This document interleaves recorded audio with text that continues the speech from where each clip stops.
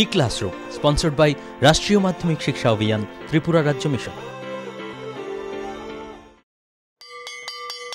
মাধ্যমিক স্তরের শিক্ষার গুণগত মানকে সুনিশ্চিত করার লক্ষ্যে রাষ্ট্রীয় মাধ্যমিক শিক্ষা অভিযান, ত্রিপুরা রাজ্য মিশন কর্মরত মাধ্যমিক স্তরের শিক্ষক ও বিদ্যালয় প্রধানদের প্রশিক্ষণ, বিজ্ঞান শিক্ষণ সামগ্রী প্রদান, ছাত্রীদের আত্মরক্ষামূলক প্রশিক্ষণ, মেধায় পিছিয়ে পড়া ছাত্রছাত্রীদের বিশেষ শিক্ষাদান, প্রতিবন্ধীদের জন্য অনুদান, রাজ্যে কলা উৎসব আয়োজন সহ অন্যান্য কর্মসূচি রূপায়ণ করছে। জানেন কি, বিদ্যালয় ছুট সারা দেশের একটি জ্বলন্ত সমস্যা। এই সমস্যা সমাধানে রাষ্ট্রীয় মাধ্যমিক শিক্ষা অভিযানের উদ্যোগে আগামী 1 জানুয়ারি থেকে সপ্তাহব্যাপী বিদ্যালয় ফিরে চলো কর্মসূচি গ্রহণ করা হয়েছে। 14 থেকে 16 বছর বয়সী সমস্ত ছেলে মেয়েদের মাধ্যমিক শিক্ষা সম্পূর্ণ করার জন্য আপনারা সবাই এগিয়ে আসুন। মাঝপথে যারা লেখাপড়া ছেড়ে দিয়েছো বন্ধুরা, তোমরা বিদ্যালয়ে আবার ফিরে এসো। রাষ্ট্রীয় মাধ্যমিক শিক্ষা অভিযান।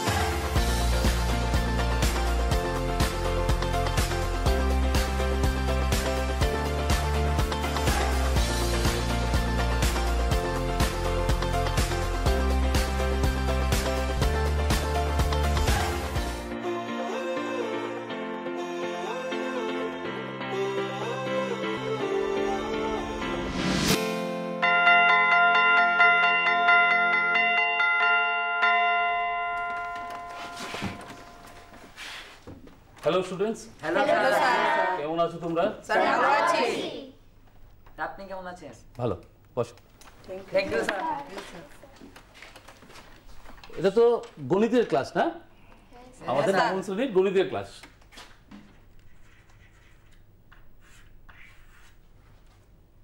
সায়ন, এদিকে একটু আসো। সায়ন এখানে দাঁড়িয়ে আছে, ঠিক আছে? সায়ন দাঁড়িয়ে আছে। এটা যদি আমরা প্রকাশ করতে চাই তাহলে আমরা কিভাবে বলবো? সায়ন আমাদের এই শ্রেণীকক্ষ বা ক্লাসরুমে দাঁড়িয়ে আছে। এইটুকু বললে তার সঠিক অবস্থান কি জানা যায়? জানা যায় না। সায়ন এই মানে ক্লাসরুমে বা শ্রেণীকক্ষে যে কোনো জায়গায় থাকতে পারে। আমরা যদি বলি যে না, টেবিলটার কাছে বা বেঞ্চটা, প্রথম বেঞ্চটার কাছে, তবু কি সুস্পষ্ট হয়? হয় কি? হয় না। তাহলে আমরা কি বলতে পারি যে সায়ন কোথায় দাঁড়িয়ে আছে? সায়ন বাইরের একজনকে আমরা প্রকাশ করতে বললাম বা লিখতে বললাম, লিখে প্রকাশ করতে চাইলাম আমরা যে সায়নের অবস্থানটা কোথায়, কোথায় দাঁড়িয়ে আছে বা কোন বিন্দুতে দাঁড়িয়ে আছে, সেটা যদি বলতে চাই তখন আমরা কিভাবে বলবো? তখন বললে আমরা এইভাবে বললে প্রকাশ করা যায় না, সঠিক অবস্থানটা বোঝা যায় না বা স্থানটা বোঝা যায় না, একদম সুস্পষ্টভাবে কোন জায়গায় দাঁড়িয়ে আছে সেটা বোঝা যায়? যায়। এবার যদি বলি যে না, আমাদের শ্রেণীকক্ষের উত্তর দিকের দেওয়ালটা থেকে সে 5 ফুট দূরত্বে দাঁড়িয়ে আছে, তাহলে কি হলো? 5 ফুট দূরত্বে যে কোনো সরলরেখায়, অর্থাৎ 5 ফুট দূরত্ব অবধি যে কোনো সরলরেখায় যে কোনো বিন্দুতে তার অবস্থান হতে পারে, হতে পারে না? সেই তো হতে পারে তো। তাহলে এটা তো অসংখ্য বিন্দু হতে পারে, সেটাও আমার তার এই স্থানের যে অবস্থানের সঠিক জায়গাটা বা একদম সুনির্দিষ্ট জায়গাটা আমরা বলতে পারলাম না। এবার যদি বলি না, উত্তর দিকের দেওয়াল থেকে 5 ফুট দূরত্বে যেমন আছে, আবার পূর্ব দিকের দেওয়াল থেকে 8 ফুট দূরত্বে দাঁড়িয়ে আছে, তাহলে পূর্ব দিকের দেওয়াল থেকে যদি 8 ফুট দূরত্বে দাঁড়িয়ে থাকে, 8 ফুট আর এদিকে 5 ফুট, তাহলে সায়নের অবস্থানটা আমরা একটা পরিষ্কার জায়গা পেলাম, অর্থাৎ সে নির্দিষ্ট জায়গাটা বা বিন্দুতে যে কোথায় দাঁড়িয়ে আছে সেটা আমরা বুঝতে পারলাম। ঠিক কিনা বলো? তাহলে এই ক্ষেত্রে এই যে বিন্দু নিলাম বা তার অবস্থানটাকে সুনির্দিষ্ট করলাম আমরা, তাতে কি করলাম সেটা এখন আমাদের আলোচ্য বিষয়। কি? আমরা গণিতে বিভিন্ন অংশ পড়েছি, পাটিগণিত, বীজগণিত, পরিমিতি, ত্রিকোণমিতি, জ্যামিতি। ঠিক আছে, যাও, থ্যাংক ইউ। এবার আমরা যে জায়গাটা বলেছি যে কি দুটো রেফারেন্স নিয়েছি বা নির্দেশক, একটা উত্তর দিকের দেওয়াল থেকে আর একটা পূর্ব দিকের দেওয়াল থেকে সায়নের অবস্থানটাকে বোঝানোর জন্য, সেটাকেই আমরা যে অংশে গণিতের যে শাখায় এই আলোচনাটা করা হয় তাকে বলা হয় স্থানাঙ্ক জ্যামিতি বা কোঅর্ডিনেট জিওমেট্রি। স্থানাঙ্ক জ্যামিতি বা কোঅর্ডিনেট, স্থানের অঙ্ক, মানে স্থানটার অঙ্ক কোথায়, কোন সংখ্যাটা কি দিলে যেটার সাহায্যে প্রকাশ করা যায় তাকে আমরা স্থানাঙ্ক জ্যামিতি বলবো। এখন স্বাভাবিকভাবে প্রশ্ন আসে, যেহেতু আমাদের ক্ষেত্রে এটা নবম শ্রেণীতে প্রথম, আমরা অষ্টম শ্রেণী পর্যন্ত স্থানাঙ্ক জ্যামিতি পাইনি, অন্য কিছু পেয়েছি, জ্যামিতির বিভিন্ন অংশ পেয়েছি হয়তোবা, কিন্তু এটা পেয়েছি কি আমরা আগে পাইনি আমরা। তাহলে পাইনি যখন, এখন নিশ্চয়ই এটা নতুন, তাই তার একটা আমার জানা উচিত। প্রথমে বলতে হয় এটা কাকে বলে, লিখে নাও। গণিতের যে শাখায় বীজগাণিতিক পদ্ধতির সাহায্যে বিভিন্ন প্রকার জ্যামিতিক সমস্যার সমাধান করা হয় তাকে স্থানাঙ্ক জ্যামিতি বলে। তাহলে আমরা স্থানাঙ্ক জ্যামিতির সংজ্ঞাটা একটা মোটামুটিভাবে করায়ত্ত করলাম, জানতে পারলাম, শিখবো পরে হয়তোবা একদিন, এখন তো শিখতে হবে না, পরে আস্তে আস্তে শিখবো। এবার স্বাভাবিকভাবে আমার এখানে যে পি পয়েন্টটা ধরেছিলাম আমরা, পি পয়েন্টটাতে যে স্থানাঙ্ক জ্যামিতিতে আসলে স্থানাঙ্ক জ্যামিতি দু প্রকার হয়, একটা হলো দ্বিমাত্রিক বা সমতুলিক স্থানাঙ্ক জ্যামিতি, আর একটা হলো ত্রিমাত্রিক বা ঘন স্থানাঙ্ক জ্যামিতি। এটা তোমাদের চ্যাপ্টারে নেই, অর্থাৎ তোমাদের সিলেবাসে নেই, হায়ার ক্লাসে পরবর্তী ক্লাসগুলিতে পড়বে। আর এখন এই দ্বিমাত্রিক বা সমতুলিক জ্যামিতি স্থানাঙ্ক জ্যামিতিকে আরেকটা নামও পরিচিত করা যায়, সেটা হলো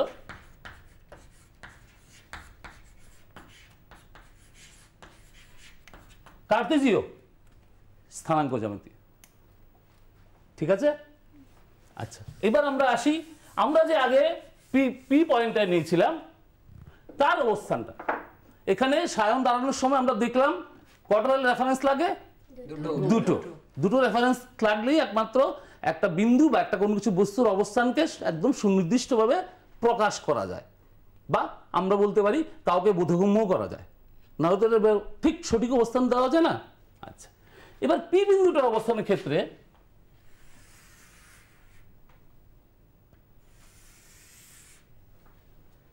বলো তো এটা কি, যে পারো অক্ষ। ভেরি গুড, বসো। কি অক্ষ, এটাকে কি বলে বলো, এটা কি অক্ষ? এক্স, আর ওইদিকে কি লিখবো? বাহ, ভেরি গুড, খুব ভালো বলো তো, বসো। এইটা কি অক্ষ? ওয়াই অক্ষ। এখানে কি লিখবো? এখানে কি লিখবো? Very good. তারা পরস্পরকে লম্ব ছেদ করেছে, মানে পরস্পরকে সমকোণে ছেদ করেছে। সমকোণে ছেদ করে তো ছেদ বিন্দু নামটা, বা যেটাকে আমরা আরেকটা নাম বলি, কি নামটা জানি, এইভাবে একজন বল, ভেরি গুড, এক্স্যাক্টলি ঠিক, কি মূল বিন্দু, তার নাম কি? ও। বসো। এবার যে পারো বলতে পারো এই মূল বিন্দু বা ওর স্থানাঙ্ক কি? বলো। 0,0। Very good. তার স্থানাঙ্ক, মূল বিন্দু স্থানাঙ্ক 0,0। এই যে 0,0 বললাম, বসো, 0,0 বললাম, এটা কি? ওই সায়ন যখন দাঁড়িয়েছিল দুটো রেফারেন্স, সেই দুটো রেফারেন্স কি সেটা? এই পি বিন্দুর ক্ষেত্রে যদি আমরা এটাকে প্রয়োগ করি, এই পি বিন্দু থেকে এখানে একটা লম্ব টানলাম, আবার এটা থেকে একটা লম্ব টানলাম, সাপোজ এটার নাম দিলাম এল, এটার নাম দিলাম এম, তাহলে এখানে দিলাম এক্স ওয়াই, মানে কি দুটো স্থানাঙ্ক লাগবে। এটা কি বলে স্থানাঙ্ক, একটা হলো এক্স এর স্থানাঙ্ক আর একটা হলো ওয়াই এর স্থানাঙ্ক। এক্স এর স্থানাঙ্ক বলা হয় ভুজ, আর ওয়াইটাকে বলা হয় কোটি বলা হয়। তো তাহলে এই অ্যাক্সেস স্থানাঙ্ক মানে কি, সে ওয়াই অক্ষ থেকে কত দূরে, এই ওয়াই অক্ষ থেকে সে কত দূরে, এটা এদিকে হতে পারে, নিচের দিকে হতে পারে, ঠিক আছে। এটা অ্যাক্সেস স্থানাঙ্ক বুঝাবো আমরা ওয়াই অক্ষ থেকে সে কত দূরে, আর ওয়াই স্থানাঙ্ক কি, সে এক্স অক্ষ থেকে কত দূরে। মানে কি, এক্স অক্ষ স্থানাঙ্ক হলো এই যে এইটা পিএল আর এম ও এম, ওয়াই অক্ষ থেকে কত দূরে, ঠিক আছে। আর ওয়াই অক্ষের স্থানাঙ্ক কি, এই দুটা, মানে পিএম আর ও এর দুটাই সমান, অর্থাৎ সে ওয়াই অক্ষ থেকে কত দূরে, সেটাই আমরা এইভাবে যদি দেখাই সেটা এই দাঁড়ায়, ঠিক আছে। এবার আমরা বিন্দু স্থাপন করলাম, মানে XY রেফারেন্স অর্থাৎ রেফারেন্স বা নির্দেশ কত লাগে সেটা নিয়ে পড়লাম আমরা। এবার আসি যে তারা লম্বভাবে ছেদ করায় এক্স অক্ষ এবং ওয়াই অক্ষ পরস্পরকে লম্বভাবে ছেদ করায়, তারা কি করছে, মূলবিন্দু ও তে পরস্পরকে ছেদ করছে, ঠিক আছে। কটা ভাগ হয়েছে এখানে, ভেরি গুড। তাহলে এই ভাগগুলিতে প্রথম পাদ বলা হয়, এটা দ্বিতীয় পাদ, এটা তৃতীয় পাদ, এটা চতুর্থ পাদ। আচ্ছা, এখানে একটা খুব ইম্পর্টেন্ট, তোমরা দেখতে পারো স্লাইডে, এখানে প্রথম পাদে যেগুলো আছে অর্থাৎ ও এক্স এদিক থেকে আর ও ওয়াই এদিক থেকে দুটোই প্লাস, আর ও এক্স ড্যাশ আর ও ওয়াই ড্যাশ দুটোই মাইনাস। মানে কি, লেখা আছে, তোমরা এদিকে একটু বোর্ডের দিকে নজর করো, যে এখানে অর্থাৎ এই দিক থেকে, এই ও এর থেকে এদিকে যত যাবে, আবার ও থেকে এদিকে যত যাবে সবগুলো, কারণ এটা কিন্তু এক্সটেন্সিবল, আমরা জানি তো এটাকে আরো প্রসারিত করা যায়, ঠিক তো, আরো বাড়ানো যায়, মানে সময় যদি লাগে কাজে তাহলে বাড়ানো যায়, বড় করা যায়, আবার অনেক সময় ছোট যদি করানো যায়। তো সেক্ষেত্রে এইদিকে যতটুকু যাবে সেদিকে প্লাস, এদিকেও যেদিকে যাবে সেটাও প্লাস, আবার ও এক্স ড্যাশ এদিকে মাইনাস, আবার ও ওয়াই ড্যাশ এটাও মাইনাস বা ঋণাত্মক, সেই তো ঋণাত্মক। তাহলে সেই সুবাদে এক্স এর স্থানাঙ্ক আর ওয়াই এর স্থানাঙ্ক আমরা যদি দেখি, দেখো এখানে লেখা আছে প্রথম পাদে সবগুলো প্লাস, এক্স প্লাস ওয়াই ও প্লাস, দ্বিতীয় পাদে মাইনাস প্লাস, কারণ এক্স এর স্থানাঙ্ক ওই যে ও এক্স ড্যাশ এটা কি মাইনাস না, ও এক্স ড্যাশটা মাইনাস, তো তাই এটা মাইনাস, আর ওয়াই স্থানাঙ্ক ও ওয়াই উপর দিকে তাহলে প্লাস। ঠিক সিমিলারলি যদি আমরা দেখি তৃতীয় পাদে, এই যে তৃতীয় পাদে এখানে ও এক্স ডট আছে সেটা মাইনাস, আর ও ওয়াই ডট নিচের দিকে যেটা সেটা মাইনাস, আর চতুর্থ পাদে ও এক্স প্লাস আর ও ওয়াই মাইনাস, ঠিক আছে। পুষ্টিকর খাদ্য এবং শিক্ষা আমাদের নিতান্ত প্রয়োজনীয় জিনিস। আপনি কি জানেন, বর্তমানে ত্রিপুরায় বিদ্যালয় শিক্ষা দপ্তরের অধীনে মধ্যাহ্ন আহার প্রকল্পের উদ্যোগে সবকটি বিদ্যালয়ে সবজি বাগান গড়ে তোলা হচ্ছে। ছাত্রছাত্রীদের পুষ্টিকর খাদ্য প্রদান করার লক্ষ্যে সেই বাগানে উৎপাদিত সার এবং কীটনাশকবিহীন সবজি প্রথম থেকে অষ্টম শ্রেণীর শিক্ষার্থীদের মিড ডে মিলে ব্যবহার করা হয়। চলুন শিক্ষার্থীদের স্বাস্থ্যকর এবং নির্ভেজাল খাদ্য প্রদান ও সুস্থ সমাজ গড়ার লক্ষ্যে আমরা সবাই এগিয়ে আসি এবং প্রত্যেকটি বিদ্যালয়ে সবজি বাগান গড়ে তুলতে বিদ্যালয় কর্তৃপক্ষকে সাহায্য করি।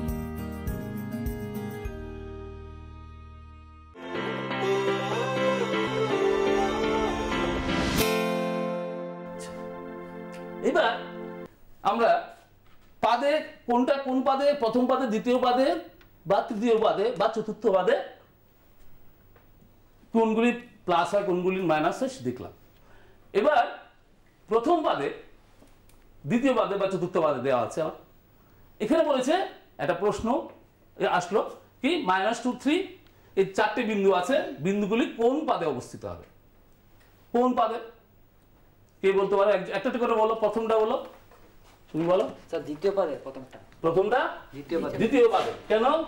স্যার দ্বিতীয় পাদে মাইনাস প্লাস। গুড। এরপরে বস, বলো প্রথম পাদে। কোনটা? 4 6। বাহ, ভেরি গুড। 4 6 প্রথম পাদে কেন? দুটোই প্লাস। গুড, বসো। এরপরে কে বলবে? শান বলো। তৃতীয় পাদে। কোনটা? লাস্ট, তৃতীয় নম্বরটা। এটা -7 -5 কারণ তৃতীয় পাদের দুটোই ঋণাত্মক বা মাইনাস, সেই তো? বসো। লাস্টটা কে বলবে? চতুর্থ পাদে। চতুর্থ পাদে। তোমার ঋতুপর্ণা তো? না স্যার। আচ্ছা, ঠিক আছে। এবার 6 -2, ঠিক আছে? এবার আমরা ধরো স্লাইডে এটা সলভ করা আছে, দেখে নিন। হয়েছে তো? হ্যাঁ স্যার। মিলেছে না? বাস। এবার আমরা দেখতে চাই যে এই প্রথম পাদ গেল, কোনটা পাস হবে কোনটা হলো। আরেকটা যদি আমরা সমস্যা নিয়ে আলোচনা করি, 0 5 7 0 এই বিন্দু দুটি কোথায় থাকবে? দেখো এখানে কিন্তু পাদ উল্লেখ করিনি, কোন পাদে থাকবে উল্লেখ করিনি, শুধু বলেছে কোথায় থাকবে। এই যে একটা সমতলিক, তো এটা সমতল। এই ব্ল্যাকবোর্ডটা বা এই যে মার্কার বোর্ডটা তো সমতল, সমতল তো। তাহলে সমতলে, একটা সমতলে থাকবে, কিন্তু কোথায় থাকবে বলেছে, এখানে কোনো পাদ বলেনি। কেন বলেনি? প্রশ্ন আসে, আমি বলছি। আমরা জানি দুটো, একটা পয়েন্ট, একটা বিন্দুকে কোনো সময় যদি আমি রিপ্রেজেন্ট করি বা বোঝাতে চাই, তার স্থানাঙ্ক, দুটো স্থানাঙ্ক লাগে, এক্স স্থানাঙ্ক আর ওয়াই স্থানাঙ্ক। এক্স স্থানাঙ্ক বা ওয়াই স্থানাঙ্ক 0 হবে, সেটা তো আমরা এখন শিখিনি। তাই এই যে এক্স স্থানাঙ্ক প্রথমটাতে 0, পরেরটাতে ওয়াই স্থানাঙ্ক 0। দেখি বলো তো, কে তুলেছিলে? বলো। প্রথমটা ওয়াই অক্ষে, পরেরটা এক্স অক্ষে। কেন বলতে পারবে? স্যার 0 ওয়াই এক্স অক্ষ 0 আর পরেরটা ওয়াই অক্ষ 0। পরেরটা ওয়াই অক্ষ 0। ওয়াই অক্ষ 0। কি ঠিক বললো? বসো, তুমি বসো। ঠিক বললো? দেখি আমরা ঠিক বললো কিনা, দেখি কি বলেছে। প্রথমটা ওয়াই অক্ষে, কারণ এক্স 0, আর পরেরটা এক্স অক্ষে, কারণ ওয়াই 0। আচ্ছা, আমরা যখন বিন্দু স্থাপন করব, তখন এখানে দেখো দাগ কাটা আছে, 1 2 3 4 করে স্লাইডটাতে দাগ কাটা আছে তো, আছে কি না? তাহলে প্রথম বিন্দুটাতে, প্রথমটাতে যখন সে এক্স 0 শুরু, আমি 0 তো এখানে, এখান থেকে সব 0, ও কেন্দ্রবিন্দুতে সব 0, এখানে সব 0 হলে আমি শুরু করবো কোন থেকে? গুণা শুরু 1 2 থেকে, 1 2 থেকে শুরু হবে তো। তাহলে 0 যদি x 0 হয়ে যায়, তাহলে আমি কোনো দিকে এগোতে পারছি না, পিছন দিকেও যেতে পারছি না, মাইনাসের দিকেও যেতে পারছি না, প্লাসের দিকেও যেতে পারছি না। তাই ও y এর দিকে অগ্রসর হলাম, গিয়ে ওই 5 এ গিয়ে বিন্দুটা হলো, অর্থাৎ সেটা y অক্ষ হলো। আবার পরের বিন্দুটা 7 0 বেলায় x 7, ঠিক আছে, x 7 গুণে গুণে 7 পর্যন্ত গেছি, কিন্তু y 0, y 0, y উপরেও যেতে পারবো না, নিচের দিকে প্লাসের দিকেও যেতে পারবো না, মাইনাসের দিকেও যেতে পারবো না। তাই এখানে ক্লিয়ার? ওকে, ধন্যবাদ। এবার কয়েকটা জিনিস আমরা এখান থেকে শিখি। তোমাদের এখানে লিখে নাও, খাতা লিখো।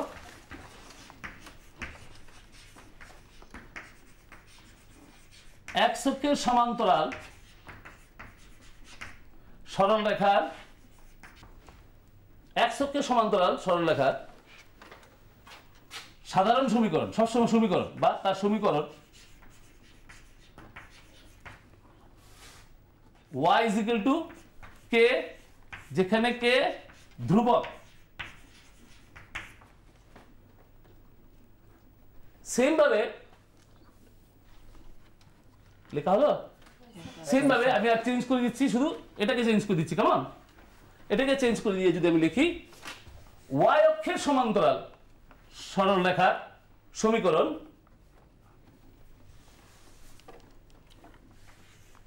x is equal to k, যেখানে k একটি ধ্রুবক সংখ্যা হলো। এবার আমরা দেখছি যে ছক কাগজে বিন্দু স্থাপন করতে বলে দেওয়া হয়েছে। ছক কাগজে বিন্দু স্থাপন করব, তাহলে এই দুটা বিন্দুকে স্থাপন করতে হবে। আমরা ছক কাগজে যদি বিন্দু স্থাপন করি, কারোর মনে কিছু প্রশ্ন আসে না? স্যার একটা প্রশ্ন, ছক কাগজ কি? এই প্রশ্নটা ছক কাগজ কি বসো। ছক কাগজ কি স্বাভাবিক প্রশ্নটা আসলে আমরা ছক কাগজটাতে জেনে নিই আগে। তাহলে ছক কাগজটা হলো এরকম একটা কাগজ যেটাতে ছাপানো হিসেবে পাওয়া যায়। কি দেখবে এখানে অনেকগুলি সরলরেখা উলম্বভাবে এবং অনুভূমিকভাবে আছে এবং সমান দূরত্বে, কিন্তু সবগুলি সরলরেখা। কিছু ডিপ কালার আছে, কিছু দেখবে ডিপ কালার আছে এবং খুব ডিপ করে দাগ দেওয়া, ডিপ ডিপ দাগ দেওয়া, কিছু লাইট করে দাগ দেওয়া। সবই সমান দূরত্বে উলম্বভাবে এবং অনুভূমিকভাবে আছে এবং তারা পরস্পরকে ছেদ করছে। যে দেখো এখানে এক্ষেত্রে এই বর্গক্ষেত্রটা একটা বর্গক্ষেত্র, এই একটা বর্গক্ষেত্র হয়, ছোট একটা বর্গক্ষেত্র হয়, 5টা নিয়ে একটা হয়, 10টা নিয়ে হয়, আবার সবচেয়ে ছোটও আছে। সবচেয়ে ছোট যেটা ক্ষুদ্রতম বর্গক্ষেত্রের ক্ষেত্রে কি হয়, তার বাহুগুলি প্রত্যেকটি বাহু কি সমান। ভেরি গুড, প্রত্যেকটি বাহু সমান। তাই প্রত্যেকটি বাহু সমান হওয়াতে যখন ছক কাগজে কোনো বিন্দু স্থাপন করা হয়, তখন ছক কাগজের ক্ষুদ্রতম বর্গক্ষেত্রটাকে যে দৈর্ঘ্য হয়, প্রতিটি বাহুর দৈর্ঘ্য, তাকে এক একক হিসেবে নেওয়া হয়। ক্লিয়ার হলো ছক কাগজ? ঠিক আছে, তাহলে আমরা পূর্বের স্লাইডটাতে একটু যাই। ছক কাগজে বিন্দু স্থাপন করতে বলা হয়েছে। আমরা আবার আগের মতো অক্ষ টানলাম, এক্স অক্ষ, ওয়াই অক্ষ, মূল বিন্দু। এখানে যদি আমি এই বিন্দুগুলিকে স্থাপন করে, অর্থাৎ দেখলাম যে 1 5 7, এক্স এ 5 2 3 4 5, 7 হলে 1 2 3 4 5 6 7, 1 এখানে 5 গেল, 1 2 3 4 5। ঠিক আছে, ছক কাগজের প্রথম বিন্দুটা। এই 5-এর পরে এখানে 7 কত, 1 2 3 4 5 6 7, এই জায়গাটাই বিন্দুটা। আবার -2 ক্ষেত্রে x এর -2 এদিকে, -2 আবার -3, এই 3, তাহলে এই রুম জায়গায় বিন্দুটা হয়। -2 -3 বিন্দু হলো, সরলরেখার সাহায্যে তাকে যোগ করে দিলাম। ঠিক আছে, এই যে সরলরেখাটা যুক্ত হলো। এবার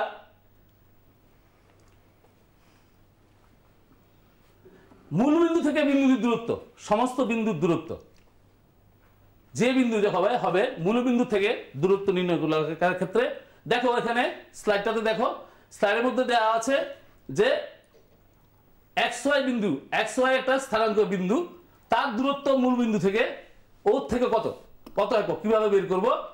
আমরা কি জানি, পিথাগোরাসের একটা সূত্র আছে সমকোণী ত্রিভুজের বেলায়। এখানে যেহেতু এই ওয়াই অক্ষটা, অর্থাৎ ওয়াই যে মান জায়গাটা, সেটা কি একটা লম্ব। সমকোণী ত্রিভুজের ক্ষেত্রে অতিভুজ বের করার ক্ষেত্রে কি করি আমরা? নিয়মটা কত? √/লম্ব স্কয়ার প্লাস ভূমি স্কয়ার। সেই হিসাবে এই যে লম্ব স্কয়ার প্লাস ভূমি স্কয়ারকে দিয়ে x square plus y square একক বের হলো। ঠিক আছে, সরলরেখার সাধারণ সমীকরণ যদি এরকম হয় যে x plus by plus c is equal to 0 যদি তখন হবে, সেখানে যদি c ইজ ইকুয়াল টু 0 হয়, c এর মানটা যদি 0 হয়, তাহলে সবসময় সরলরেখাগুলির যে লেখচিত্র হবে সেটা কি হবে? মূল বিন্দুগামী। কোথায় দিয়ে যাবে? মূল, যেখানে থাকুক, সে যে কোনো পাদে থাকুক। ধরো এই দুটো পাদ মিলিয়ে আছে, সেটা হবে না। এই দুটো পাদ মিলিয়ে আছে তো, তাকে উভয় দিকে বর্ধিত করো, তাহলে সে দিয়ে যাবে, কেমন? মূলবিন্দু দিয়ে যাবে। ঠিক আছে, এবার এই সমীকরণটার লেখচিত্র, এই লেখচিত্রটা তোলো। আমরা যেখানে বিন্দু স্থাপন প্রক্রিয়া শিখিয়েছি, সেখানে এই বিন্দু স্থাপন করে তার থেকে বিন্দু বের করে তোমরা বাড়ির কাজ হিসেবে এটা করে আনবে। বিন্দু স্থাপন প্রক্রিয়াতে 3x + 2y = 18। তো এখান থেকে x বেরোবে 2y - 18/3। ঠিক আছে, এখান থেকে তিনটি বিন্দু বের করতে আমরা কটা জানি, একটা লেখচিত্র করতে কটা বিন্দু লাগে মিনিমাম? দুটি বিন্দু দিলে হয়, তবু একটা এক্সট্রা বিন্দু নিলাম, নিয়ে এখানে ধরো বসালাম, এটা 18 - 2y হবে, 18 - 2y, এখানে 9 বসালাম, তাহলে এটা 0, এটাতে 3 বসালাম, এটা 4, এটাতে 0 বসালাম, তাহলে এখানে হবে 6। এই তিনটি বিন্দু স্থাপন করে তোমরা এই লেখচিত্রটা করতে পারো। হলো?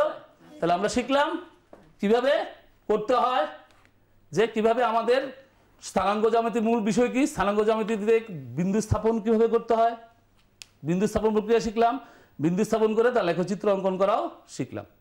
ঠিক আছে, পরের দিন আবার দেখা হবে। Thank you.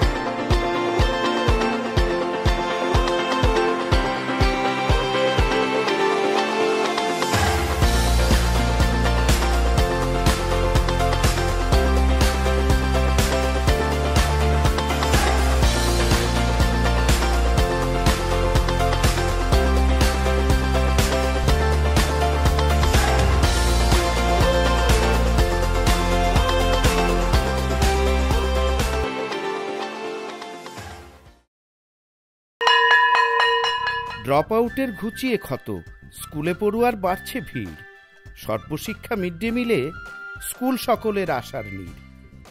রাজ্যের 6 থেকে 14 বছরের সব শিশুদের বিদ্যালয়ের আঙিনায় এনে তাদের বুনিয়াদী শিক্ষা সুনিশ্চিত করতে সর্বশিক্ষা অভিযান বদ্ধপরিকর। তাদের শিক্ষার সুবিধার জন্য রয়েছে বিনামূল্যে পাঠ্য বই, বিদ্যালয়ের পোশাক, উন্নতমানের পড়াশোনা, স্বাস্থ্যসম্মত শৌচাগার, বিশুদ্ধ পানীয় জল, পুষ্টিকর মধ্যাহ্ন আহার, খেলাধুলার ব্যবস্থা এবং আরও অনেক কিছু। হ্যাঁ, তাই দেরি না করে আজই আপনার এলাকার সব শিশুদের নিকটবর্তী সরকারি বিদ্যালয়ে ভর্তি হতে উৎসাহিত করুন। E-Classroom was sponsored by রাষ্ট্রীয় মাধ্যমিক শিক্ষা অভিযান, ত্রিপুরা রাজ্য মিশন।